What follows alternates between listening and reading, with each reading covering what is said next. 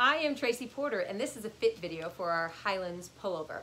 This is one of my very favorite sweaters. I love the modern vintage styling of it, and I love how cozy and soft and wonderful it is for this season. I would wear this sweater year-round though, no question, but it is absolutely a gorgeous one. Okay, let me just show you what it looks like out so you can see. It is, like I said, a very boxy, roomy fit. I love it. I am wearing a medium, and I also can absolutely wear the small. I tend to wear mediums though in sweaters and tops a lot more often. I have really wide shoulders. I'm 5'10". I tend to like the arm length more on mediums, but like I said, the small is fine. This is a sweater that you could absolutely, if you like a fit that is a little bit tighter, you could size down, or if you're curvy, you could probably definitely wear are large. Now I want to also point out the sleeves. If you do have shorter arms, like these hit me great, but if you're short arms, this is a great sweater to cuff, you know, that's no problem at all, and push the sleeves up.